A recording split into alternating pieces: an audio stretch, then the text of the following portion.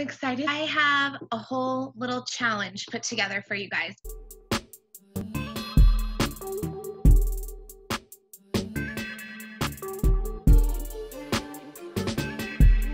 Before we get to the little challenge, I want you guys to start thinking about your content and what is the whole purpose of content on your page. I think oftentimes it feels like a big daunting task to think about what needs to be put on there and what should really be communicated to your audience. So I have a couple things that I want you guys to think about before you go into the little challenge, okay? So our main goal, you guys, is to build trust with our audience. We need people to know, like, and trust us, to be able to feel comfortable and confident moving forward and working with us. So how do we do that? We do that through writing great ads, but we also do that by building rapport and creating a really strong connection with them, creating the emotional experience they need with us to feel comfortable moving forward on our page. So it's important to show up consistently with the content that we put out every day. Another piece to think about, guys, is that because marketing has changed over time, you have to think about how overwhelmed people are with content every day. They get slammed from every direction, all sorts of flashy, fun things to look at. So when we want them to look at our content, that means we have to get them onto our page first, which means we have to create content that is going to catch their eye, that's going to keep them interested and keep them scrolling on our page. So again, how do we do that? We connect to them emotionally through shared passions, shared interests, experiences in life, and things like that. So how do you guys put out that information? The best way to do that is by really digging deep and really considering what your own passions are. The fun challenge is to really take a step back and think about your top 10 passions. Now, this can be anything that you like, guys. Anything that you have experienced, anything that you love, that you really just cannot stop talking about, that you get excited to talk to people about.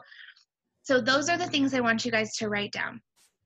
Now, after you have your list of these 10 things, I know it takes time sometimes to really just kind of figure out 10 even sometimes, guys, but after you have your list of 10 things, the next thing to do is to take some time away and film a 1 to 2 minute video about each one of these topics. You do not have to post these things, you guys, so you don't have to worry about looking great. We just want you to get a feel for what it actually feels like to deliver information about that particular topic. I think you guys are gonna be a little bit surprised when you really dive into filming some of these videos. There's a lot of times that you're gonna find you have this interest, this passion in your life, but maybe you don't have enough information. Maybe you don't have enough experience with that thing to really be able to provide value to your audience. So as you guys are filming these videos, once you're done, I want you to, again, take a step back and really ask yourself, what were the videos that you filmed that you were so happy and so excited that you could have kept talking for hours and you have so much to say, the things you felt really comfortable and confident talking about? And then what were the ones that you felt kind of weird, kind of uncomfortable, not quite sure what to say, and just couldn't really wait to get done with this? So once you know the difference, we're going to toss out those ones that we felt kind of weird and uncomfortable. We don't want to talk about those. The things we're going to focus on are the ones that you were really comfortable with, really happy talking about. Hopefully, you guys wind up with a list of 3 to 5 things. Now, once you have that list of 3 to 5 things, I want you to take one more step back, and I want you to film another video. This time, I want you to post it.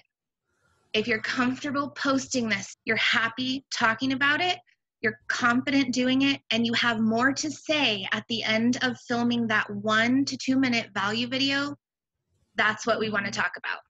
If you guys get to the point that you're supposed to post and you can't do it, we got to dig a little deeper. That's time to take another step back, and we really want to find those passions, guys, because once you find those 3 passions, the 3 things that you love and really want to focus on, that's the content on our page. And coming up, we're going to learn a little bit more about how to start weaving those things into ads, how we're going to start providing more value, creating more content that's going to keep people interested, keep them coming back. But then here's the other part of our content, guys. People buy based off of an emotional experience.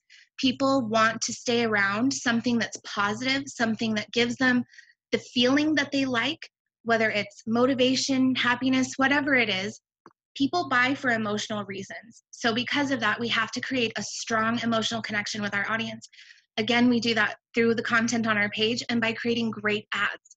People are also following your page, you guys. They're not just seeing the one ad and jumping in.